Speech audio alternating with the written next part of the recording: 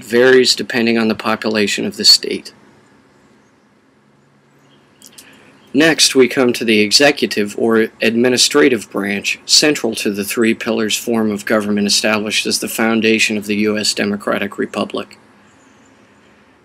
The elected chief executive, the U.S. President, has a state-owned residence on 1600 Pennsylvania Avenue in Washington, D.C. to serve as their headquarters and base of operations during the duration of their elected term.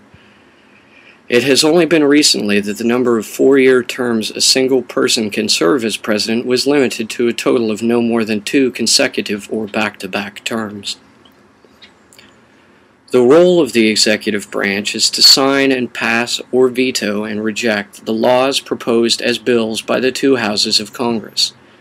They also have the power, according to the Constitution of the USA, to pardon criminals and appoint federal judges.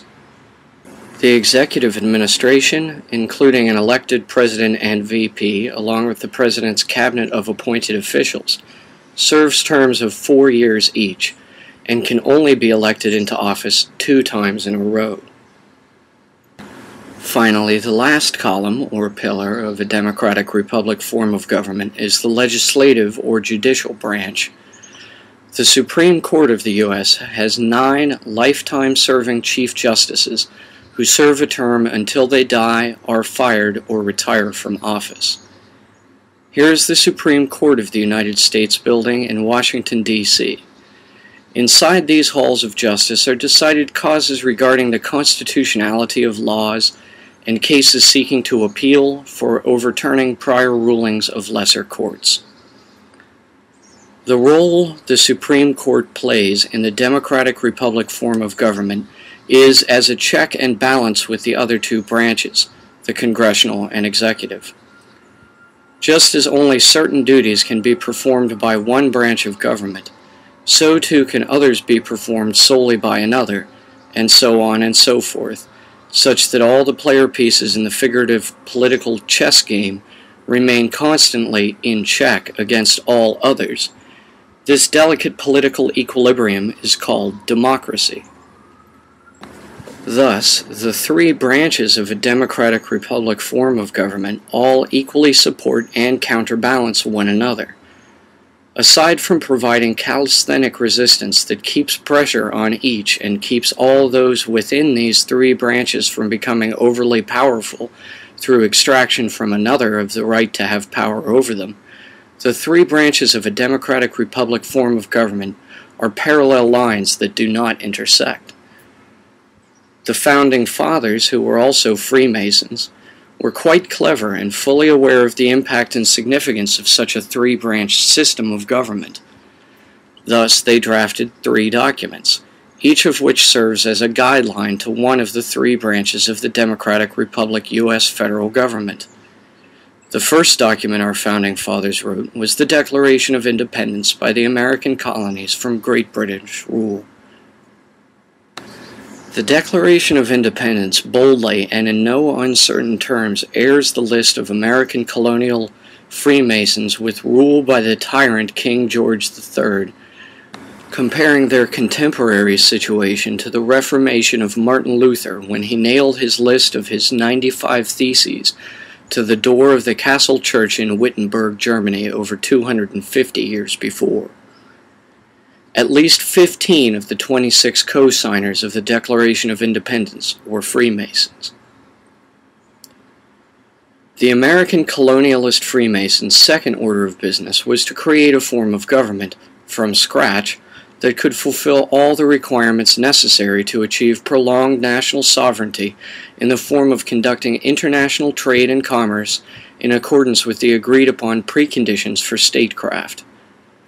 The Constitution establishes the 3 branches of a democratic republic as the foundation for the government of the USA, and sets copious limits on the duties and ex officio rights that may be taken on by each.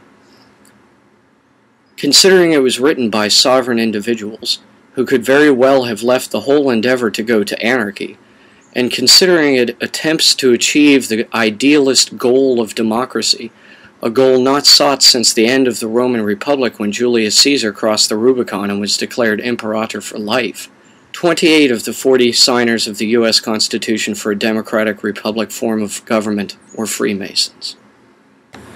The next piece of paper these American colonial Freemasons set about drafting up was meant as a list of laws protecting any and all sovereign individuals from abuse of state authority by any government official.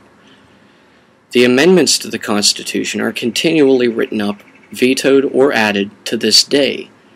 Because it remains a document capable of revision and change, aside from in its most core functions, some claim the Bill of Rights serves as an open door for making constitutional amendments. The Bill of Rights is originally a list of inalienable human rights given to us by our divine Creator that must be upheld and protected by any form of state copying this model of democratic republic government. Protected by the U.S. constitutional government are the rights of free speech, free practice of religion, and free right to public congregation. Further protected is the right to own guns, mentioned explicitly in the Second Amendment as a necessary precaution to allow the citizens to guard themselves against government excesses or abuse of state authority. The right to own property in the form of land, goods, and services, including intellectual properties such as writings and records, are expounded upon as well. And more rights can be added to this list indefinitely in the form of additional considerations of what constitutes human rights. All these concepts spring forth fecundly from the three branches model of a democratic republic form of government. Aside from lacking odd numbers of elected officials in most of the governing bodies, aside from the 9-member Supreme Court, the only thing that could be wanted more from this model is direct democracy, whereby the citizens themselves would cast the total number of votes not only for elected representatives, but also on political issues such as the ratification of bills into laws or overturning of Supreme Court decisions, ratifying constitutional amendments, appointing officials such as the presidential cabinet, etc. This concept of even further extended democracy depends, however, on limiting the authority commanded by each of these offices, and thus the powers of them all. The three-branch model of a democratic republic form of government is an ingenious invention that can effectively limit the scale and scope of state authorities' invasion into the sovereign individual's personal life. By having three parallel systems that support one another rather than any other branch additional to them, but that otherwise do not intersect, the system of checks and balances proposed in the Declaration of Independence, laid out in the Constitution and further delineated by the amended Bill of Rights, works to create a form of government capable of sustaining a populace's needs as well as satisfying their creative impulse towards self-government. The three branches, pillars, or columns of this form of constitutional government date much further back than the Senate and plebeian council below Caesar, and even further than the democratic reforms of the great Greek lawmaker Solon. They date back to before the original Hebrew alphabet of symbols was first written, and to before the meanings of the alchemical elements were known. The essential elements of the three-pillar model are the same as those of the scale, with, as stated by Sefer Yetzer of HaKabbalah, fire as a pan of merit, water as a pan of liability, and man as the breath of air deciding between them. Not to put too trite a head on such an important point, but the scales of justice, symbolizing the role of lawyers, judges, and jurors to weigh the good and evil traits of a suspect before convicting them of their accused crime, could not be a more clear and accurate symbol for this three-branch model for a democratic republic form of government. The scales of justice, likewise, give forth to the myriad texts of the Latinesque tongue called nowadays legalese. The sheer number of law books written in this peculiar and uniquely American language can stump the mind and confound any soul opposed to such a massive collection of documents that yet require constant rewrites and edits. Yet these law books in this neologistic dialect called legalese are even more copious than what even such a one who would be opposed to such can imagine. There are law books upon law books, and each changes every year. The old records remain stored and filed away. The result of this is what is called history, the records of a society's changes over time, and allows one to pursue what is called a paper trail, to track down the source of any replication of error. The number of these law books would be sufficient, if bricks, not books, to build a mansion of a house for every lawyer, judge, and juror. Likewise, the number of redundant records describing the laws in books from past years, which law books have been changed out for currently new ones by now, can astound the mind of one who sees such a pursuit as folly with the sheer volume of its apparently useless data. The walls of our society are made of law books. Here we see some stacks from the official catalogued collection of the Library of Congress, which contains no fewer today than 32 million catalogued books and other print materials. The books in the Library of Congress include a myriad of works besides just law books. However, the law books comprise the U.S. legal code and thus are the most important ones for the individual lives of citizens living in the USA. The Library of Congress is a castle comprised of books instead of bricks, where each foundation stone conceals words describing all the tools of the craft needed to reconstruct the entire edifice. The legal code of the U.S. is a brilliant monster that cannot be defeated by any one individual outside the office of the U.S. presidency. The Library of Congress reading room's domed ceiling arches upward dozens of feet above the floor to symbolize the holy silence of all libraries since the monastic era, when scroll collections began to be stored by friars and holy orders of secluded scholastics. The feeling of floating like an angel inside libraries is not a new feeling to those who love the books they contain.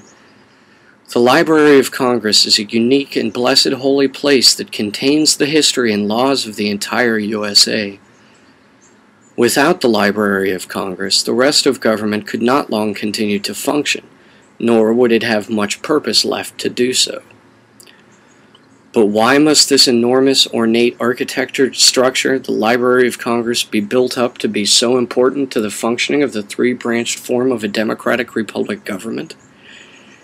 It is because if law books are seen as useless, then how much more so would be our baseless fiat paper cash money? The Library of Congress is the true seat of power in a democratic republic such as the USA. However, the Federal Reserve Central Bank threatens to repossess this all if we do not pay them the interest the government owes on its national debt to the Fed Bank in the form of an annual, arbitrary, and unconstitutional direct income tax. The Federal Reserve Bank and the shadow government it funds bear being brought to the light of public scrutiny in a democratic republic because they commit monetary crimes against the U.S. citizens so constantly. Although, constitutionally, the Fed should not exist in the first place, at present, we, the people of the U.S., are not even allowed to know how the Federal Reserve Central Bank is spending the money it collects from us through direct taxation. Thus, the Fed remains today, in 2011, the greatest threat to personal sovereignty on the planet. Modern Politics 101B. New World Order, Monetary Imperialism. As we have now seen, the U.S. Constitution specifies three branches for the government of the American Democratic Republic. Regardless of not being officially sanctioned by constitutional law, corporations, using maritime laws to supplant common law, have managed to rewrite a great number of laws into forms that favored them more. This unconstitutional influence on politicians and political parties by corporations via lobbyists and special interest groups forms a fourth branch of the modern U.S. government. As if all our founding